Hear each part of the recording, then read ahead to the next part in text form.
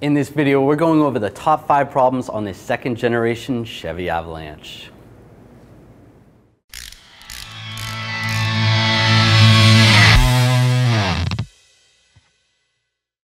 Number 1, the throttle body. Throttle body is located right here underneath this cover, and this is what allows more or less airflow into the engine. There's an electronic motor attached to it with sensors in there. The problem with this throttle body is those sensors fail, and then you end up with a engine reduced power mode light on your dash, or also a check engine light. The code you're gonna get is a P2135, and when you get this code, cleaning the throttle body isn't gonna fix the problem. It has to do with those sensors.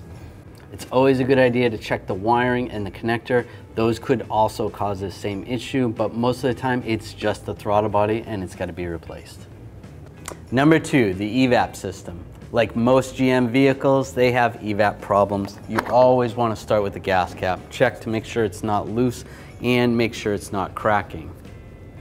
Part of the EVAP system that can also give you trouble is the EVAP purge valve, and that's located right here behind the alternator under that cap.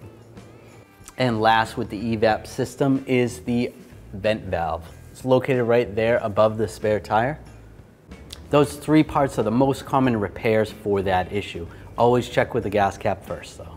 Number 3, the AFM lifters, also known as the active fuel management lifters. The active fuel management system in this vehicle shuts the cylinders down while you're going down the road so that it goes into 4-cylinder mode. Normally it's in 8-cylinder mode. When it shuts those cylinders down, it collapses the lifters. Well, sometimes those lifters get stuck and they don't come back.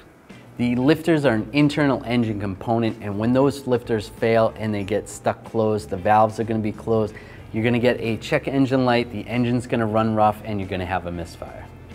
Number 4, the outside door handles. Now the outside door handle is located right here, and this vehicle happens to have outside door handles on all 4 doors. The area of the door handle that actually breaks is near the pivot area, so when you're opening the door, you want to make sure you're opening it from this side.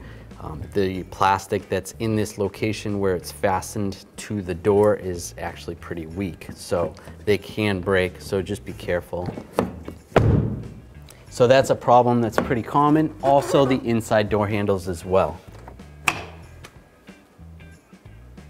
Number 5, the plastic trim. Just like the original Chevy Avalanche, any of the plastic trim fades. There's many ways you can fix this, between using a heat gun, trim restore, even peanut butter. And we actually did a video on this, so check that out in the description. This problem happens on a lot of vehicles. Luckily with this Avalanche, it's not like the original one where there's cladding all over the side, so it's just this area you gotta worry about.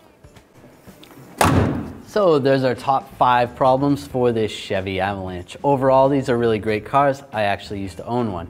If you enjoyed this video, please subscribe to this channel, ring the bell, turn on all notifications so you don't miss any of our videos.